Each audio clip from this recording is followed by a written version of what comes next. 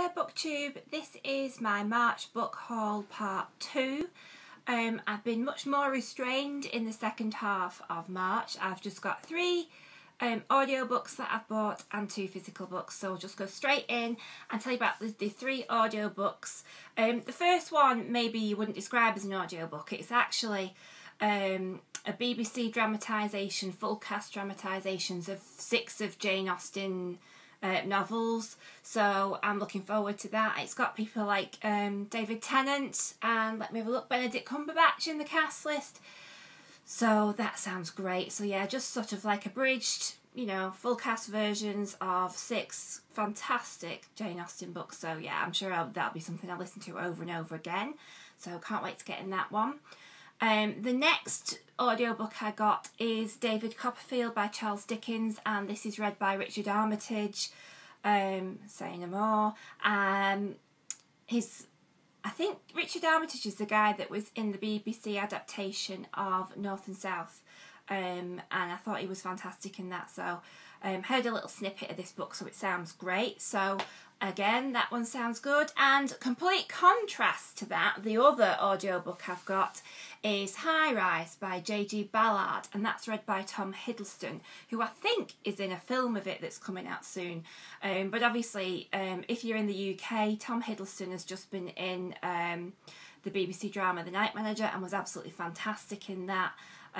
So I just think, yeah, just anything listening to his voice for a little bit longer will be fantastic. So they're the 3 audiobooks that I've got this month. So in addition to that, I've got 2 physical books for this second half of the month, and the first one, and this is due to watching booktubers like Mercedes and Eleanor and who else, Samantha from Novels and Nonsense have got me. It's time to dive into the Robin Hobb. So this is the first one of all the numerous trilogies and series that she does, and this is Assassin's Apprentice by Robin Hobb. And I'm going to be taking part in Genreathon a little bit later on in April. A video will be coming up of what I plan to read, and not reading or familiar with much fantasy, so I thought it would be a good place to start. And obviously, as everybody recommends Robin Hobb, I thought it would be a great fantasy reader for me to start with. So yeah, so this is a beautiful cover. It's got a picture of a stag on the front, not like I got confused with my latest Harry Potter book that I read thinking that it was a unicorn, but it actually was a stag that was white. So yes, this definitely is a stag, and it's got beautiful gold lettering on it. So yeah, so this isn't too thick actually. I think some of the other books in Robin Hobb series are real doorstoppers.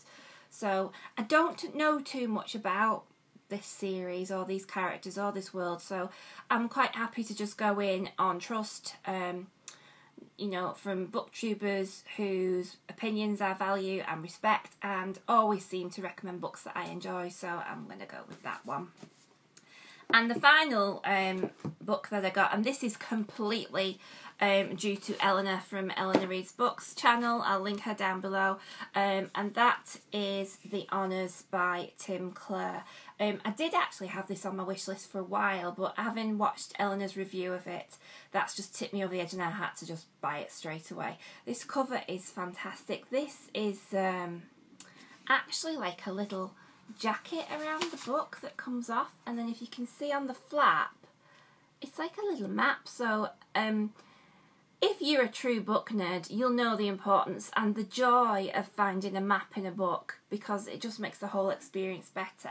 But if you take off this little green wraparound, this beautiful cover underneath with this beautiful artwork is underneath. So, and then on the back, it looks like this.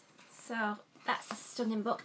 And again, I don't know much about this.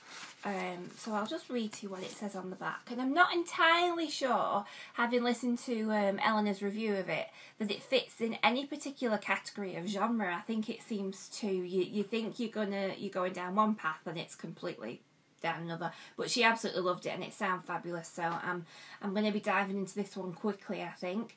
And it says 1935 Norfolk, so pre-war, that's great for me. And it says, war is looming in Great Britain and the sprawling country estate of Deborah Hall is shadowed by suspicion and paranoia. So we've got pre-war Britain, we've got a sounding stately home, a bit of paranoia and suspicion. I'm in already, but oh no, it carries on. Its newest resident, Miss Delphine Venner, is determined to uncover the secrets of the Hall's elite society, which has taken in her gullible mother and unstable father. Gets better and better. As she explores the house and discovers a secret network of hidden passages that thread through the estate, Delphine uncovers a world more dark and threatening than she ever could have imagined.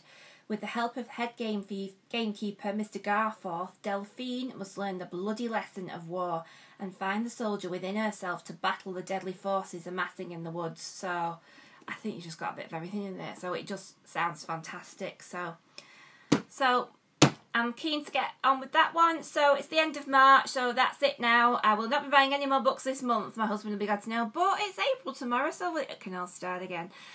So let me know if you've read any of these books and what you think of them. And I will see you all soon. Bye!